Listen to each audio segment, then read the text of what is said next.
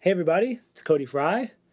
Today we're going to go through my song What If, do a little production breakdown, talk a bit about how I made the song.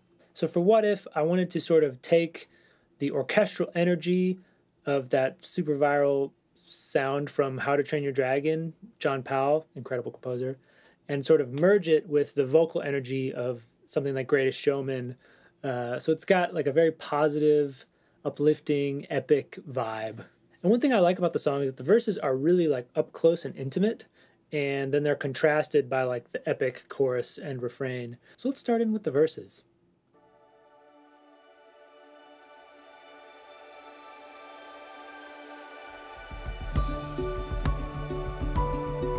I like these harp harmonics.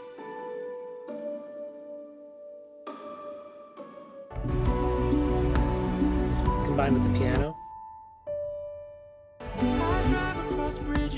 It's sort of like these two mellow textures that are blended together.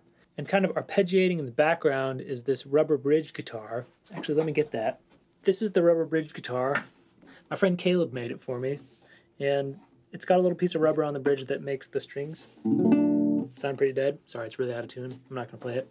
But I love the way it sounds. It's sort of like if you know, when you put the practice pad on a piano, the rubber bridge is almost like the practice pad, but for a guitar. Yes, the practice pad, or the Celeste pedal if you want to be that person.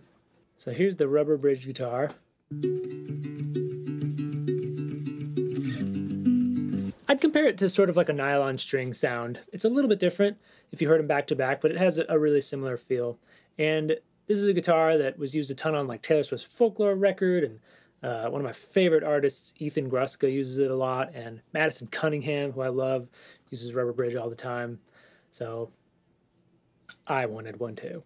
Also down here we have these Albion Tundra strings from Spitfire Audio. The Tundra package is one of my favorite things. It's just those like icy, airy sort of string sounds, and they also have brass and woodwinds as well. It's just really, really cool textures. You also notice in this project we have some things that are labeled RPO. That stands for Royal Philharmonic Orchestra. So it looks like in this Logic file, I actually exported the Royal Philharmonic Orchestra stuff as stems so that I could bring them in to this Logic file to sort of layer them with the MIDI stuff. So you hear some of the RPO stuff as we go through the track. One thing I did to create the sort of percussive bed in this track is we have this bombo, which is a really old sample from, I think, East West, Storm Drum. We also have like the guitar. I used Guitar Perk to sort of create a more of a natural sounding thing. Like here you can hear it in the second verse really well. Just kind of like using the guitar like Ed Sheeran style as like a percussive instrument. It's got like a really nice woody quality that feels really organic. And when you layer that in with some of the more synthetic textures like these sort of 808 click stuff,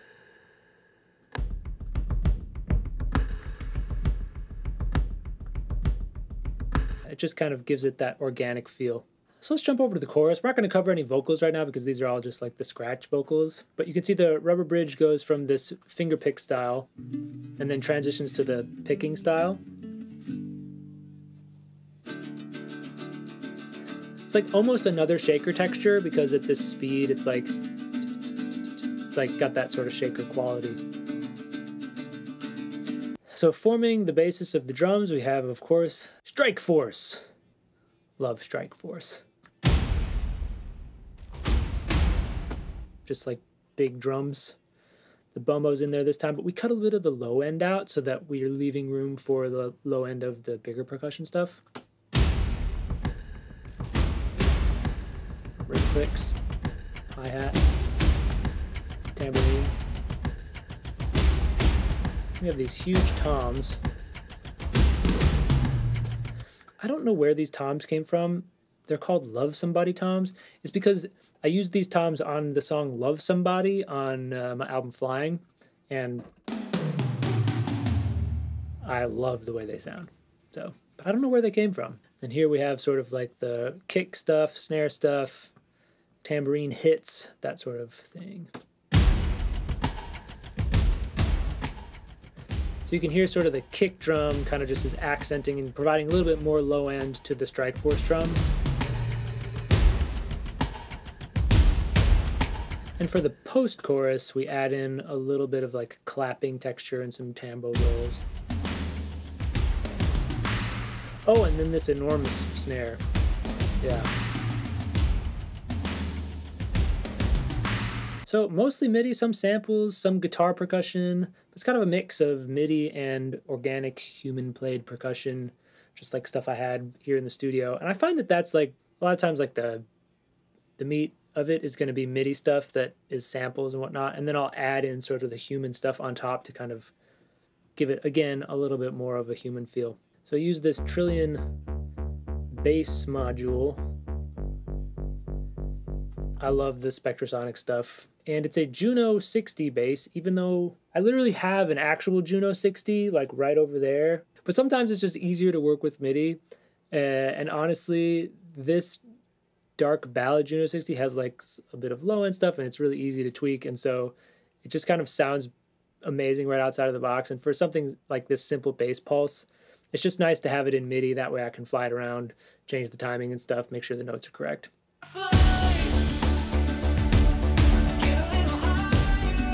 That's what it all sounds like together. Just this subtle marimba thing here with the flutes.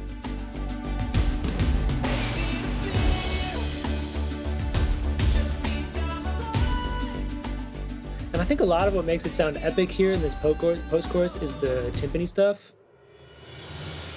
It just gives you that, just makes it sound so epic to have those rolls. In the second verse, we have this piano thing. There's no way.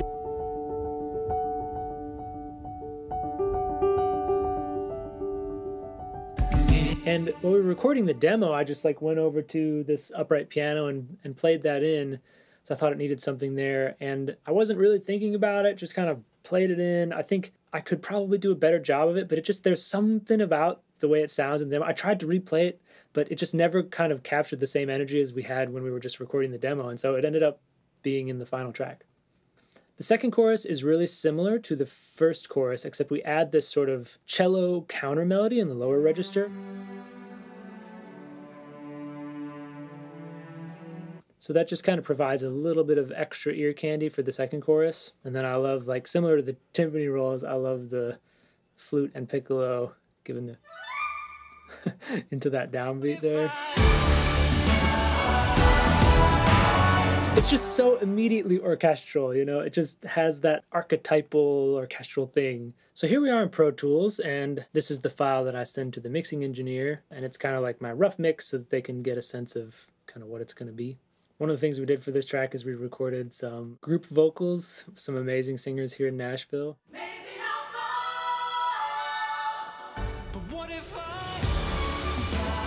Yeah, just adds so much energy. So the strings in the post-choruses, they're actually playing a lot faster than you might think, because when you hear it in the full mix, it just sounds like dun dun dun dun dun dun dun, but they're actually playing dun dun dun dun dun dun dun dun dun. Here's what it sounds like.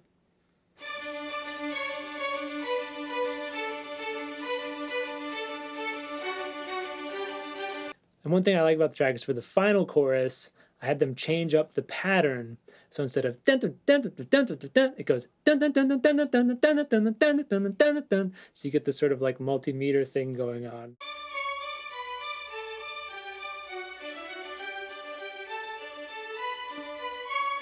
What if I fly?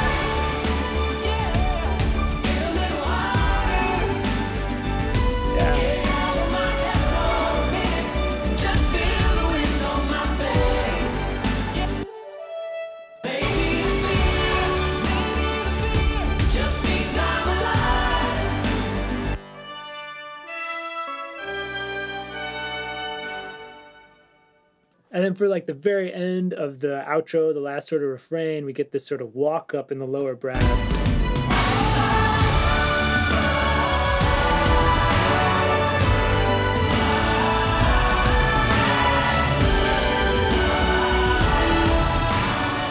Which is different than we had before.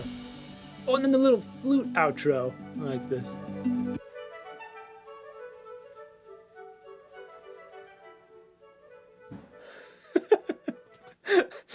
It's so fun. Just for a little fade out, the flutes kind of do this sort of random thing. The flutes and clarinets, I should say.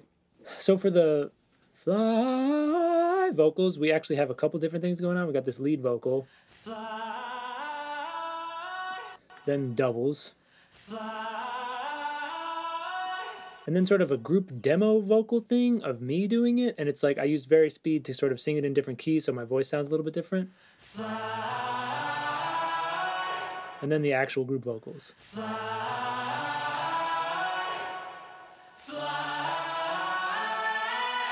This was a really fun track to produce. I think it's fun to bring orchestra into like the more pop side of things and try to figure out ways to use orchestra in a way to make something sound epic, but also stay kind of like with slamming drums and stuff like that. It's not just like elegant orchestra. This is like epic pop orchestra. So it was a lot of fun to play in this space. And yeah, I hope you like this song. I think that's it. If you got any questions, throw them in the comments. I'll try my best to answer as many as I can. But thanks for watching this, and thanks for supporting my music and for letting me make stuff like this. I don't take it for granted, and I just really appreciate it. So thanks for being here.